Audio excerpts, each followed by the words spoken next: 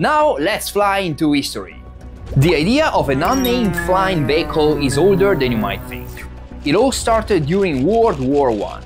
In 1916, the British developed something called the aerial target, a radio-controlled plane made to shoot down enemy aircrafts. Only 1 year later, in the US, a similar device was created, the Catering Bag. It was a small, pilotless airplane with explosives, one of the first military drones.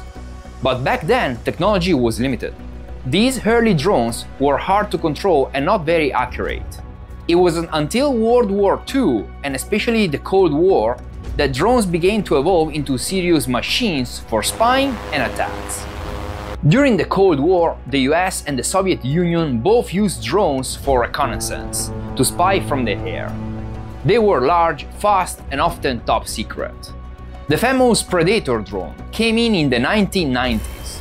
It could fly for hours and carry cameras, missiles, and sensors.